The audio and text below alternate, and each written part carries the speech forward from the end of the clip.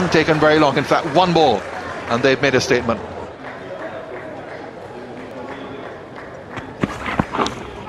A play and a miss, an appeal, and it's been given. The early breakthrough has been gotten by Darren Powell, and Australia lose their 5th wicket.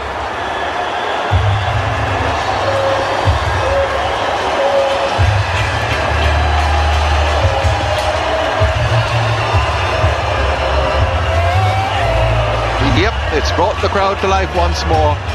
Mitchell Johnson just looking at the bottom of his bat there. Umpire Russell Tiffin, well, I think he felt that it was so obvious that he didn't have to raise the finger, but he has to. Dennis Ramdin jubilantly taking the catch. Another wicket for Darren Powell. So in the first over of the day, Australia lose their 5th wicket. Johnson goes for